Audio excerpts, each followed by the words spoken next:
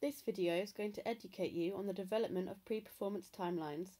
By the end, you should know more about how to create your own timeline to enhance your performance. Before creating your timeline, there are two elements you need to know about. The first is a focus style. An internal focus style is when a person or athlete likes to have no distractions and only focus on the competition and race.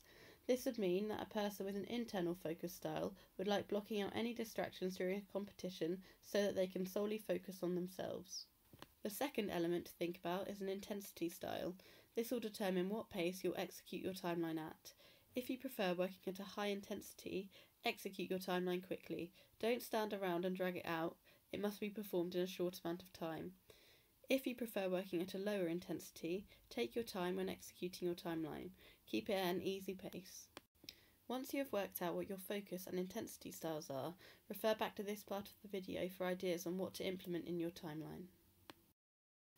After establishing your style, you can begin putting together your routine. Key things to remember are your timeline or routine is unique to you. Don't worry about anyone or copy anyone else's. Include things you can control, such as a rough idea of what food and snacks you'll have, what equipment you'll need, and the mental skills you can use. Think about the order and the timings of your timeline so you have a rough idea of what to execute when. Have different steps for different situations, like when you're too calm or too nervous. Finally, remember it's only a guide and it should be subject to change.